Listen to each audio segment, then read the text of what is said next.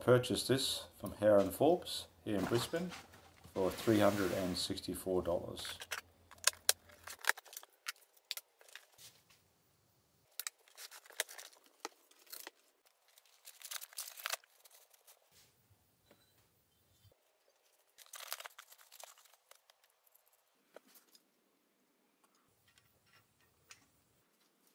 The feed handle appears to be aluminium die cast and not cast iron as advertised, but that's okay.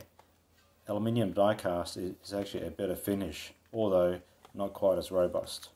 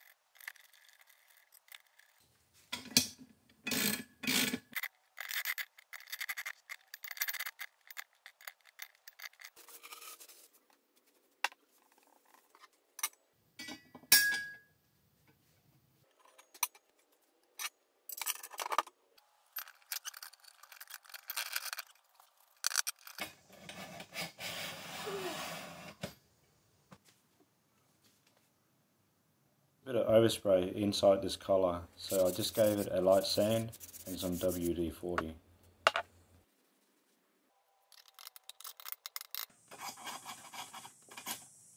Yeah, I made sure there was sufficient gap for the rack to rotate freely.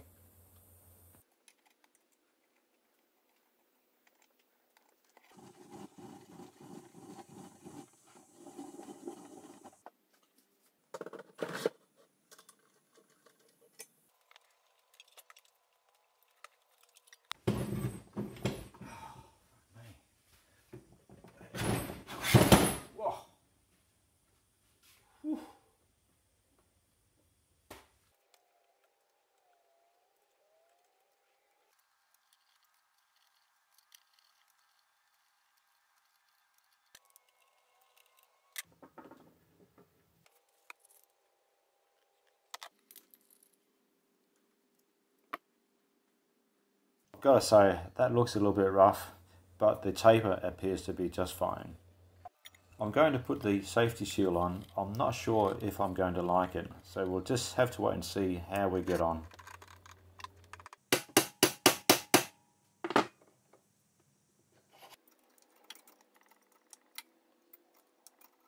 I don't think that's going to stay. The tool clip had been opened up a little bit, so all I had to do was just close it up with a pair of pliers, and after that it was fine.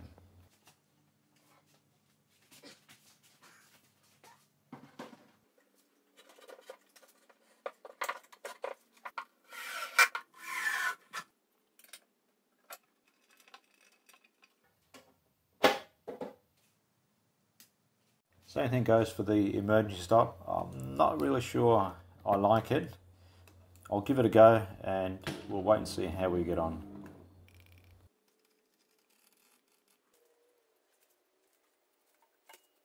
I get the feeling that if you don't keep the column lubricated, the rack is prone to binding. There's quite a gap in the speeds from 660 to 1150, although to be fair, I'll most probably be in the range between the 300s and the 600s. Adjusting the belt tension was very easy.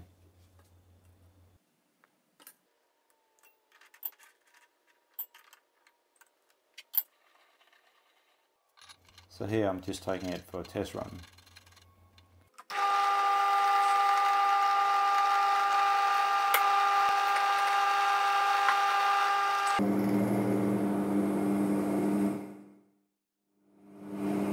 That went really well.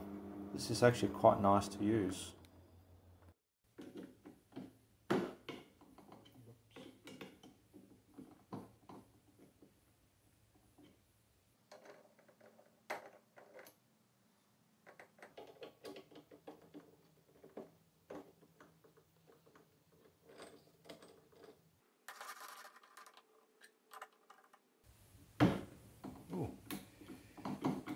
seems a little bit sloppy.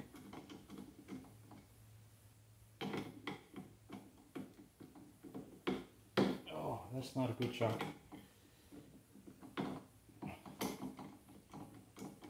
That is not a good chuck.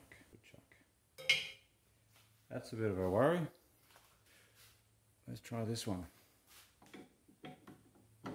That's heaps better. So, this chuck is from the Aldi drill press. This chuck is the one that came with this. That is not the correct size key. Look at that.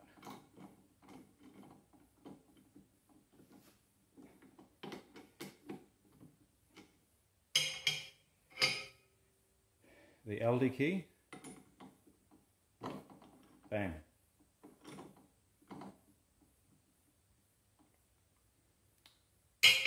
Alright, that is crap.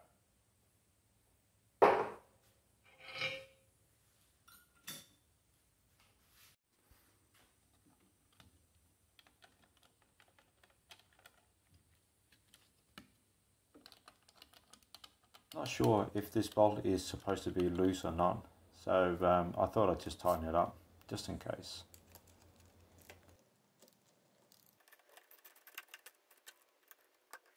I thought I'd just test out the wedge, and it worked fine.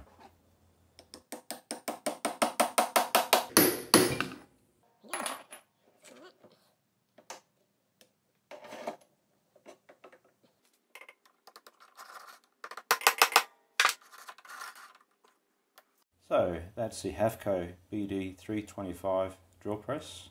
All in all, I'm very happy with it. I think it's really good value for money, and it would be a perfect addition for any home workshop.